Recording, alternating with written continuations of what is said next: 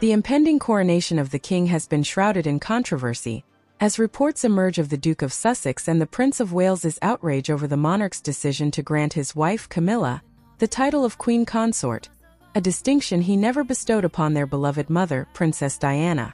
According to leaked excerpts from the Duke of Sussex's highly anticipated memoir, Spare, the brothers had previously pleaded with their father not to marry Camilla, fearing the impact it would have on the public's perception of the royal family. The Duke of Sussex even went so far as to describe Camilla as dangerous due to her open willingness to trade information with the British press in order to rehabilitate her image. The resentment towards Camilla's newfound status is palpable, with the Duke of Sussex recounting a secret meeting with the Prince of Wales and the King at the funeral of Prince Philip, which he described as a duel rather than a sincere attempt at reconciliation.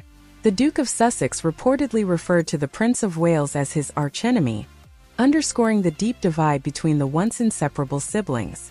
The brothers' objections to Camilla's elevation are rooted in the lingering pain of their mother's tragic demise. Princess Diana's untimely death in 1997 left an indelible mark on the nation, and many still view Camilla as the other woman who contributed to the breakdown of their parents' marriage. The fact that the king has now bestowed upon her the same title that was once held by their mother has only served to exacerbate the prince's sense of betrayal and resentment. "We thought it was going to cause more harm than good, and if he was now with his person, that surely that's enough," the Duke of Sussex told CBS's Anderson Cooper, reflecting on his and the Prince of Wales's pleas to their father not to marry Camilla.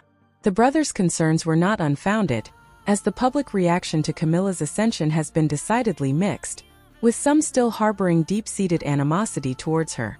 The tension surrounding Camilla's role has also extended to the planning of the coronation itself.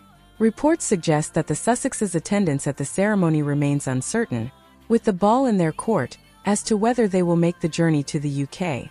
The prospect of the Duke and Duchess of Sussex's presence, let alone their potential participation, has undoubtedly added to the already palpable unease within the royal household.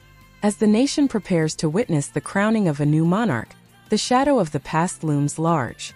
The rift between the brothers, exacerbated by their differing perspectives on Camilla's role, threatens to overshadow the historic event, underscoring the deep-seated wounds that have yet to fully heal. What are your thoughts on this?